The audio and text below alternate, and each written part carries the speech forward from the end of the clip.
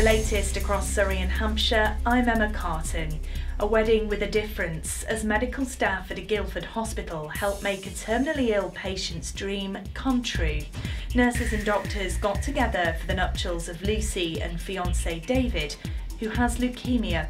The team transformed a hospital room into a chapel, complete with bunting, flowers, cake and a photographer.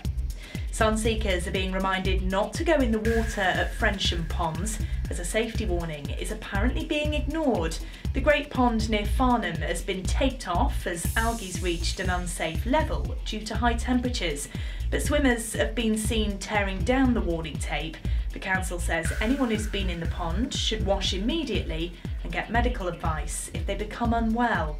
The planned closure of Hampshire's children's centres will still go ahead after a call-in meeting with councillors. 5 councillors challenged the decision to cut funding and asked for it to be reconsidered, but a majority voted in favour. It'll leave only 11 hubs across the whole county, down from 54. And our police officers are among the fittest in the country. Surrey and Hampshire Police have both been named among the top performing forces across England and Wales for officer fitness tests. Both counties were placed joint third. You can check the latest breaking news for Surrey and Hampshire at 964eagle.co.uk.